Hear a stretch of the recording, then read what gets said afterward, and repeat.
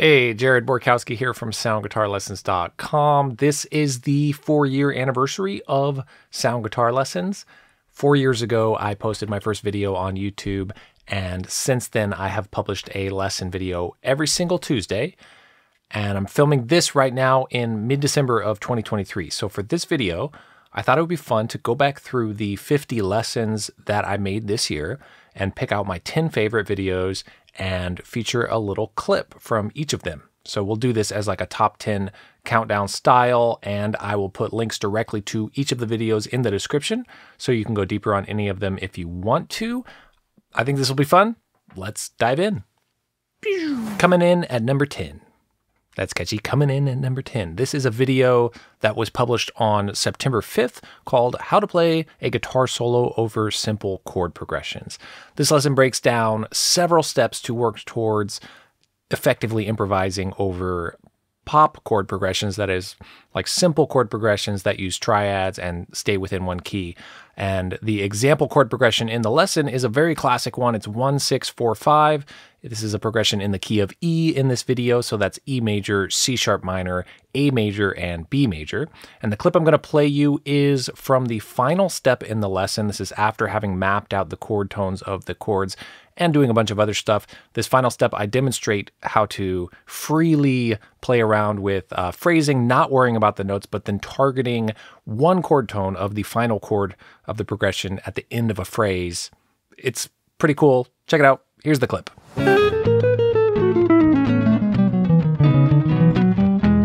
Now, what I did right there is the final step, 7, which is you do anything you want and you try to zoom out and play with whatever scale, pentatonic, blues, major, anything you want. You're zooming out, but then you're occasionally targeting a certain chord, right? And I played whatever. I could do...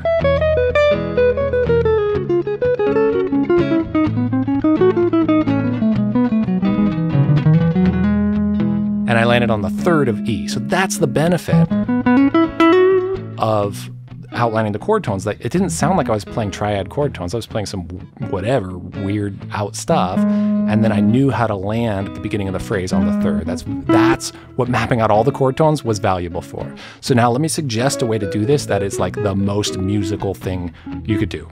Tried and true. We're going to do a phrasing structure of A-A-B-A, where you're going to play an idea, and you're going to play it 3 times in a row over the 1 chord, over the 6 chord, over the 4 chord, and then over the 5 chord, you're going to just target a chord tone of the 5 chord. Here's how it's going to sound. Here it comes, ready?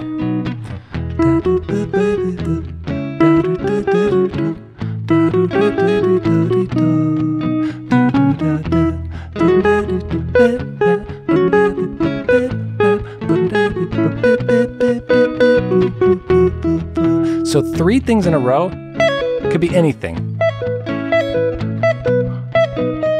And then you target the 5 chord after that. This is really, really important because this E chord, E, and then C sharp minor, and then A, those can all kind of be the same harmonic function, and then 5 is the one that's actually different. So it's just down the scale. There's the chord tone of 5, the 3rd of 5. Lesson number 9, my 9th favorite lesson video of 2023. This is my whole tone scale guitar lesson, published on January 24th, titled The Dream Sequence Scale, Whole Tone Scale Guitar Shapes and How to Use Them. This lesson, I explain what the whole tone scale is, the history behind it, how it's used in music, how to practice it, all the physical shapes of it on the fretboard, and then I demonstrate how it sounds over a dominant 7 sharp 5 chord, which is today the most common use case for the whole tone scale, especially when it comes to improvisation. So that demonstration section over a C dominant 7 sharp 5 chord is the clip that I'm going to show you right now. Here it is.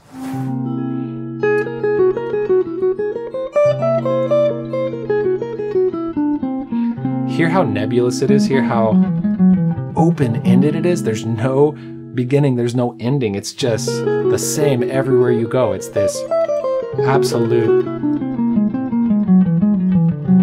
ungrounded kind of sound. It has no home base. even though C is the root of our chord, it still sounds like it doesn't have a home base. That dream sequence sound.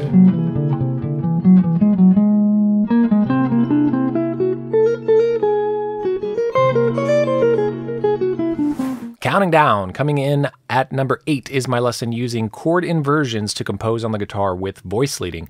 Published on March 14th, this lesson is titled Composing with Smooth Voice Leading, Inverted Chords Guitar Composing Tutorial.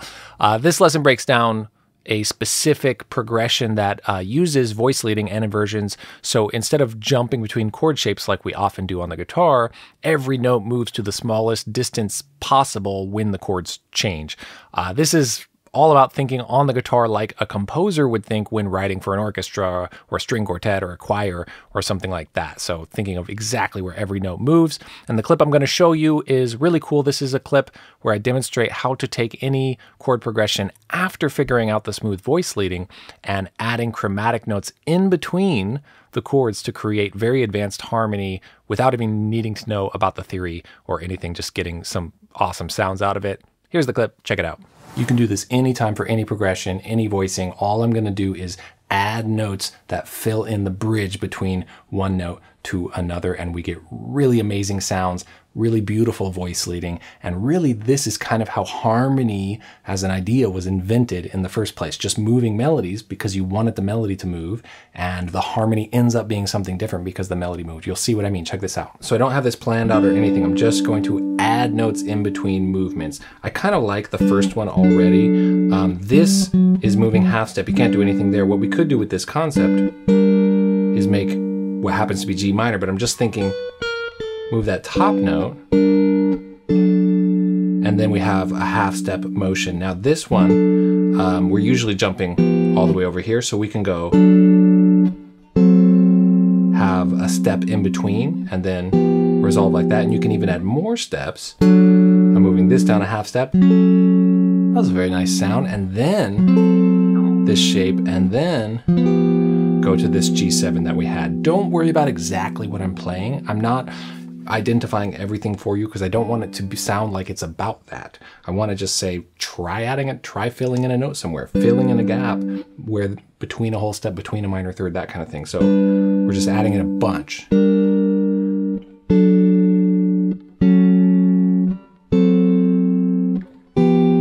Okay, that's that G7. Here's that C major. Here's that C minor. Okay, maybe I'll just go, oh, cool. Very cool. I'm gonna move this down a half step by itself, and then this one down. And now we have that sus. Now here's that D, and we can resolve how we work. Coming in at number 7 out of my top 10 videos of the year is my lesson on the modes of the melodic minor scale. Published on January 10th, this lesson is titled Modes of Melodic Minor Scale on Guitar and What Chords to Play Over Them. That's the key part, what chords to play over them. And modes are, in general, and especially the modes of the melodic minor scale, can be a little mystifying. So what are they? How are they used? How do we practice them? What's the point of learning them? That's the stuff I talk about in this lesson. And each mode of the melodic minor scale is used over a very specific chord type. So in this lesson, I explain and demonstrate each of those chord types so you can hear how the sound of the modes sounds over each chord. And this clip that I'm going to show you is me demonstrating the 4th mode of the melodic minor scale, which is called the Lydian dominant scale. It's a scale that is used over a dominant 7, sharp 11 chord. I love this sound. Here's the clip, check it out. I like this because there's just straight up a normal dominant 7th chord in there. You can just outline that with chord tones, which is always a great way to map things out. And then you can add the mode around it. So let's listen to it over this loop, okay?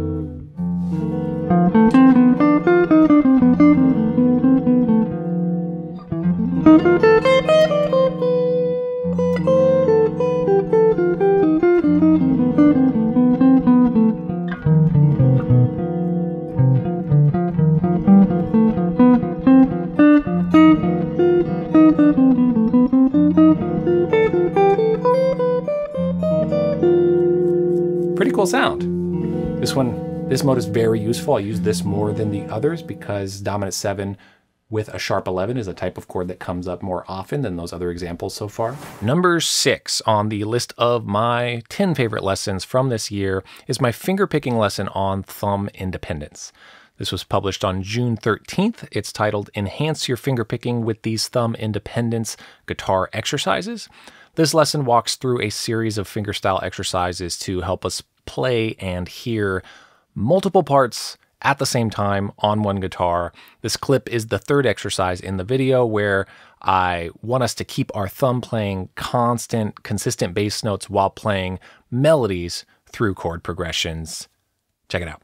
Exercise number 3 is now we're going to play just a single note root for a chord, but we're going to switch chords. So let's say our chord progression is A, and then the next chord is E. Let's do A minor. So if you were just on the single note version, the exercise 1, you could be jamming like this. Let's say the chord progression goes to E major or E7. You don't have to do a chord progression like that. You can kind of work with whatever you want. You could say, I'm going to play C. Yes, you have to hold down a root note in that case, but you know, what are some notes above that work, and keep that going. And then I'm going to switch to G. You know, something like that. So if I'm in this A minor, I'm just keeping that bass going.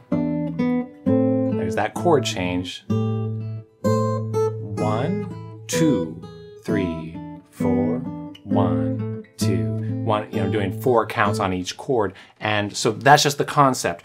Just root, root, root, root 4 times, or 2 measures of it, and then switch chords. So you can try to find, open strings are just so nice to do that with, but you can find a few places that work really well with that. And it is, if you like this type of practice, don't shy away from, you know, using some fretted notes as well and finding just a limited number of scale options that might work above it. So if you're holding down G, you can say, what's the G scale above that? And then switch to a C chord, or just stay on that G or whatever. So the song version of this, let's do the What a Wonderful World. This is really advanced, but it is the song version of it where every chord change now, we're going to play just a quarter note on the root of every chord. This is amazing for working towards song arrangements.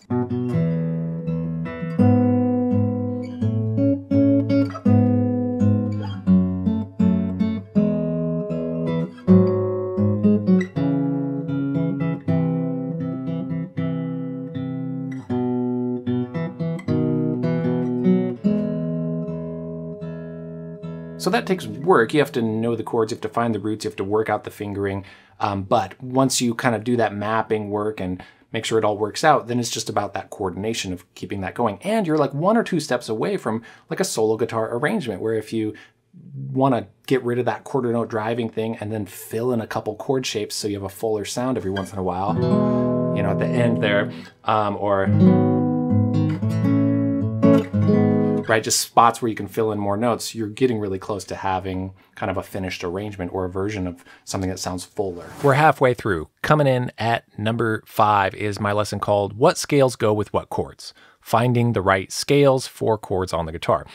This one was published on May 9th, and it goes over a few sneaky and very simple ways to figure out what scales could work over any chords in any chord progression for improvising or writing melodies. This clip I'm going to play you is me showing that we can use the pentatonic scale of any triad, even when chords go outside of the key, to play, improvise, compose, whatever, play melodies over chords. Here's the clip, check it out. So if you don't know what key you're in, you don't know what scale you're supposed to be playing as the overall key, and if any chord comes up and if it's a triad, you can safely use the pentatonic scale off that triad anytime and it will sound amazing. Any major chord, any minor chord, play the major pentatonic scale. So if I'm playing E major, major pentatonic scale, and then if it goes to C sharp minor pentatonic scale. A, okay, yes, this is still in the key of E, but if we don't know that, A major pentatonic is going to sound amazing. If we go to B, B major pentatonic, those are all in the key, but what if it goes outside of the key? Well, you can still, this is now C major pentatonic. Now it really sounds like we're following the changes, right? So if you get a minor chord or a major chord in the key or outside of the key, and if you're not even thinking of the key, use the pentatonic scale, major pentatonic or minor pentatonic. This is what works anytime for triads, especially and specifically. Counting down, number 4 is a very recent lesson published on November 7th. I really like this one. This one is called Guitar Harmonics In-Depth Guide. Easy, pure, and beautiful sound. This video explains harmonics and overtones, natural harmonics, artificial harmonics, how they work, how to play them, how to practice them in a number of ways. It's a very thorough video. This clip is me demonstrating playing artificial harmonics with a blues scale.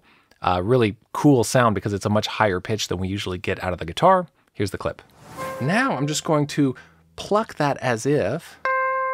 Same technique of the harmonic. I'm touching it slightly, and then I'm plucking. Okay, so we got to talk about what the right hand is doing. There's 3 ways to do it, but let me demonstrate the sound first. So now, I can get any. I'm just playing a 12 frets above anything I play over here with the hand. So I'm playing an octave above what I'm fretting, but I have to touch slightly with my first finger, just like the typical natural harmonic technique. And then I have to also pluck with the same hand. So here are the 3 ways to do it. 1, you hold a pick and you hold your first finger out and you pluck with the pick while the first finger's touching. It's gonna be awkward, but I'm plucking like this while that first finger's touching and I'm holding the pick. The second way is to do the same thing, but pluck with your third finger, your A finger, okay? This is done in classical guitar. Okay, and the third way is to do the same thing once again, but you're plucking with your thumb. And you can pluck with any finger and you can touch the harmonic with any finger, but these are the most common ways to do it. So now I'm touching with my first finger, plucking with my thumb, which has a tiny bit of nail on it right now. So I'm getting that. We're now in the top 3. Video number 3 was published on April 11th, and it did very well on the channel. People seemed to like this one. This one is titled Walking Between Chords on Guitar for Songwriting and Arranging. This is a multi-step lesson on playing little bass line connections between chords. This is super fun to do. I break down how to do this using 1 connecting note, then 2 connecting notes, then 3, then 4, and how to do it within scales and how to use notes that are not in the scale as well when making these little bass line connections. This clip I'm going to play you is a demonstration of me connecting between chords with 3 connecting notes. Here's the clip. We're going to do 3 scale notes leading into each chord. 1, 2, 3. So we have to go 1, 2, 3, 4, 1, 2, 3, 4. On 2, 3, 4 of the measure before the chord change, we're going to find 3 notes up the scale. So for example, 2, 3, 4, boom, to A minor. So 1, 2, 3, 4, 1, 2, 3, 4, boom. All of these just get a whole different flavor all of a sudden. Boom, boom, boom, boom. Sounds so cool. So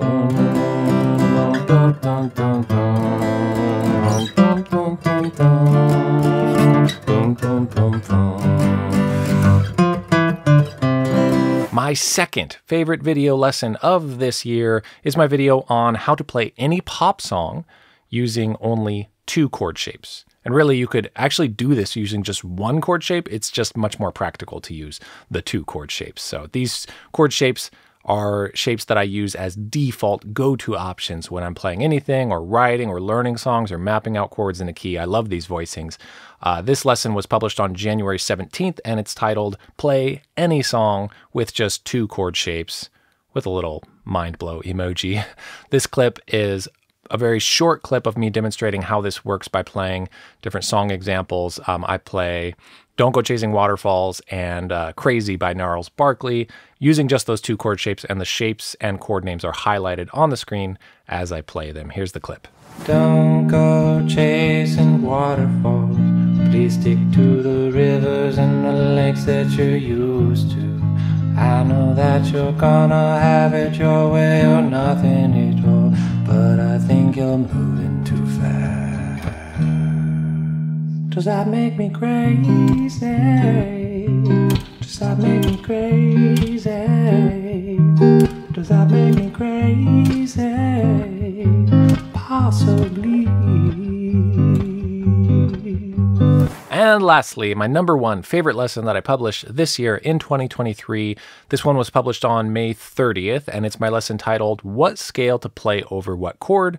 Choosing what scale to use. This sounds similar to other lessons or one of the previous ones from this list, but it's different. It's talking about how to determine what scale to use over a chord for improvising or composing when you know for sure that multiple options work. Which one do you use? I really like this lesson because it's very laid back, and it gets to the heart of treating music and even our practicing as an art where anything goes. That it's not just like a skill with right and wrong answers, which sometimes it can seem that way with all the music information.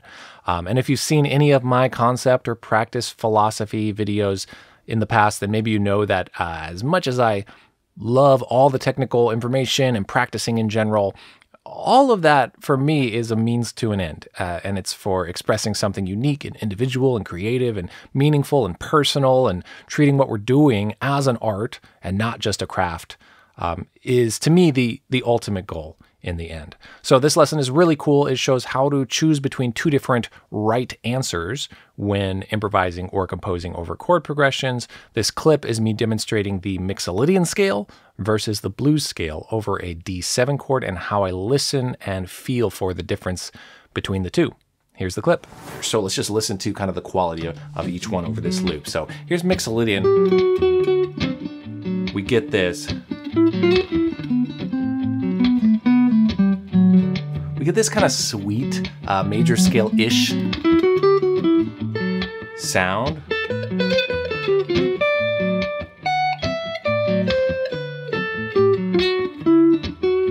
You know, if you're ever wondering, you know, what's the feeling I'm getting from this, and when do I want one or the other?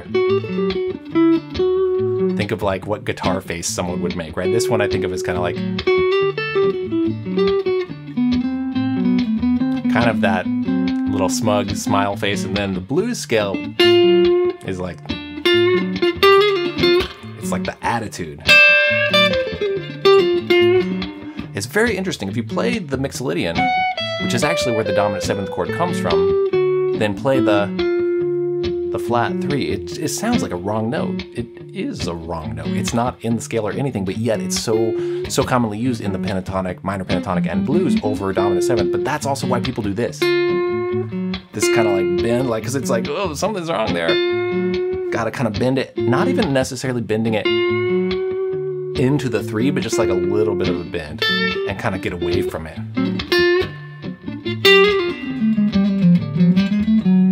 There's that major third from Mixolydian.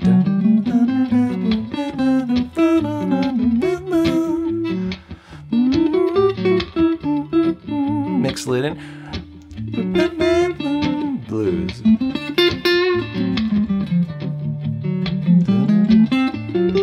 There's Mixolydian.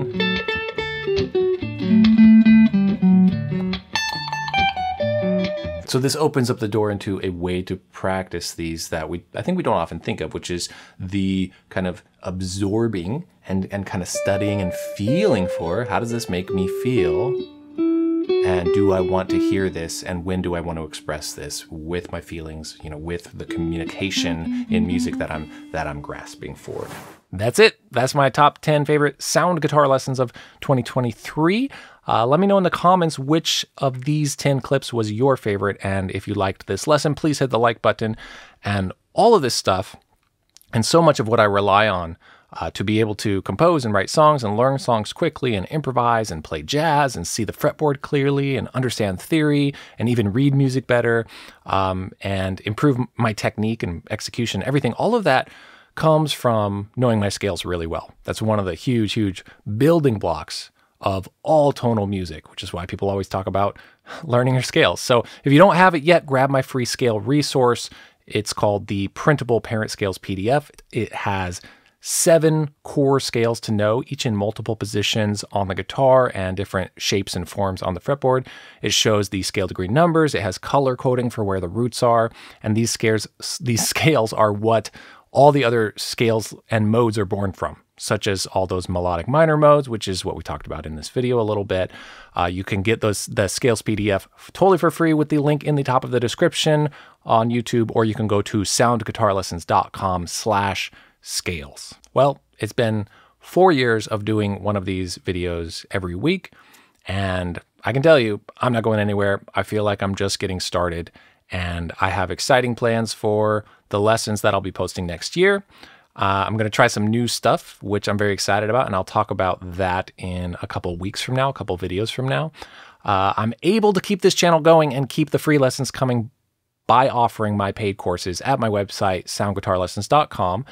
That's how I make a living. And every year at the end of the year, a lot of people reach out asking if I'll do a holiday sale or an end of the year discount sale or anything like that for my courses. And I haven't done that before, but this year I will be doing that. So my video next week will be kind of like this video, but I'll be sharing little highlights and sample clips from my paid courses.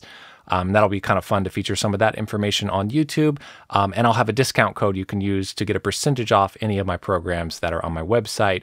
And that'll be good through the end of the year. Or you can just watch the clips from that video next week and hopefully benefit from those little samples for free. Hope to see you in that lesson next week. Thanks for watching. Take care and happy practicing.